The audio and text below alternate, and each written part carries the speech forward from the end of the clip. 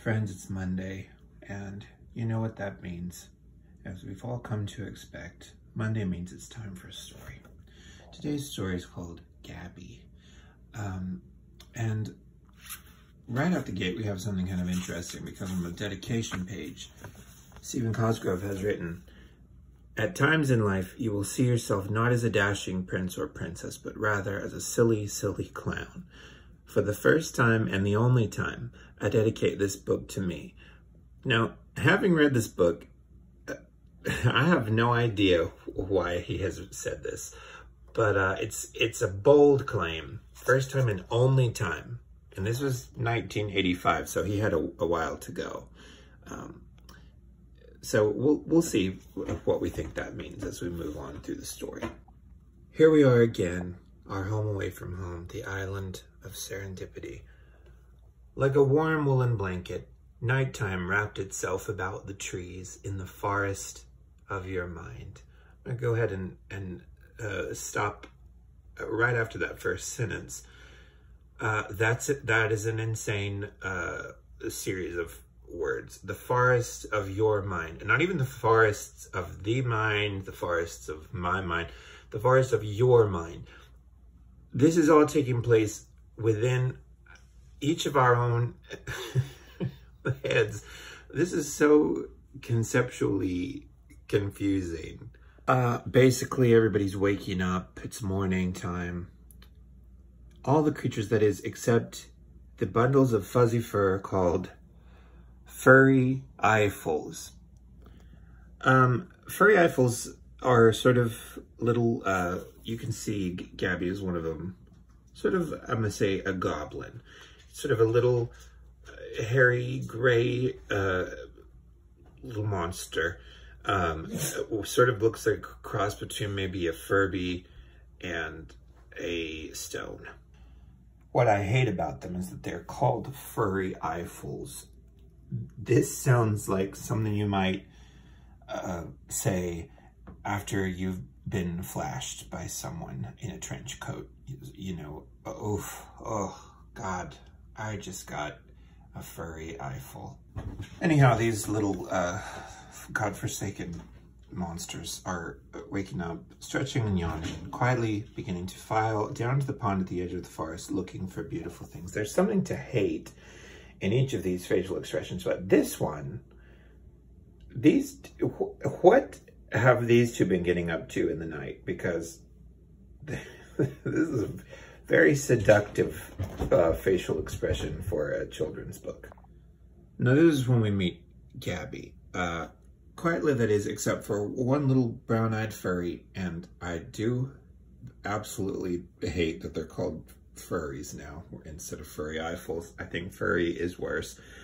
Called Gabby. From the moment she woke, Gabby noisily began to tell everyone around her about her dreams from the night before. We all know someone like this, and we've all been this person. But we all know that no one really wants to hear about our dreams. Nevertheless, she goes on and on. They shush her, and she's like, "You don't want to hear about my dreams?" "No," said one of the furries as he took her off to the side of the trail. "We're going to the pond at the edge of the forest. It's here that we wish to see the great swans of dawn before they lift their wings and fly away into the morning sky." So just sort of a normal morning activity. They get to the edge of the pond, and Gabby says, "While we're waiting, does anyone want to hear what happened to me yesterday? Boy, it was just as strange as you could believe. I was walking..." "Shh," the rest of the furries whispered. We're still calling them furries. And the swans appear on the scene. And immediately Gabby says, "Boy, you guys were right. They are pretty. I saw something almost as pretty last week when I was walking near the mountains at sunset." And then, of course, the swans fly away. Barely did the furries get a glimpse, and they're absolutely furious, livid, beside themselves. They want to kill Gabby. Thereafter, whenever Gabby tried to talk to any of her fellow creatures, they would either walk away or pretend that they had heard nothing more than the rustling of the wind. So basically, Gabby's a pariah now. She's completely shut out from the rest of her little furry society. She's talking to trees like a crazy person. And as so often happens, she winds up crying by the riverbank. When she hears a noise, and it is the most beautiful snake she's ever seen. I sense that there is someone there, said the snake. Won't you speak so that I might know where you are? Gabby says, why? Are you blind? And unfortunately, the snake says, yes. No, that's not what you want. When you sarcastically ask someone if they're blind, when they say yes, that is a mortifying faux pas. And the snake says, yes, my name is unpronounceable. Cartouche? Cartouche? Where do you come up? What nationality is this name? My name is Cartouche, and I can just barely taste your tears. Why have you been crying? I can just barely taste your tears. Gabby needs an adult. That is such a creepy... Imagine someone saying that to you. You would scream. Gabby tells Cartouche everything that happened, and he basically tells her that he would like for her to tell her everything that she sees, because he's blind and he can't see it. Now, my little furry friend, your well is full and mine is empty from being blind, so tell me all that you've seen. And then she, blathers on. Now, Gabby, your well is empty. Go and drink deeply from all that you see. When you are filled, you can come tell me. With a happy heart, Gabby quietly set out to see all that she could see.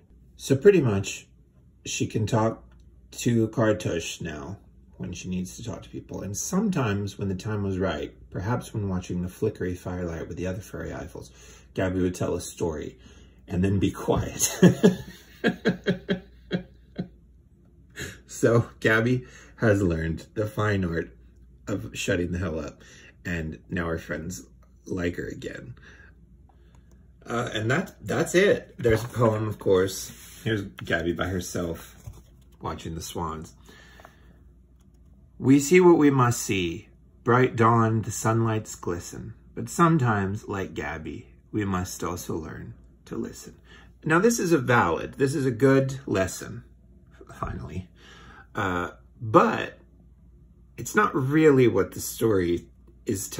If you're a child reading this story, and you're a child who, and let's face it, so many of them are, just absolute chatterboxes, insufferable monsters that will never shut their mouths. You're gonna read this story and think, all right, well, I talk too much and nobody can stand to be around me. I need to find a creepy blind friend. A weird, handicapable friend with a difficult to pronounce name who can taste my tears. And they will listen to me because they can't see. I just can't imagine this being of any help really to anyone. Basically the story just means shut up. And that's what I'm going to do now that the story is over. How was that for a smooth segue into an ending? Have a nice week, and I will talk to you next Monday with another story.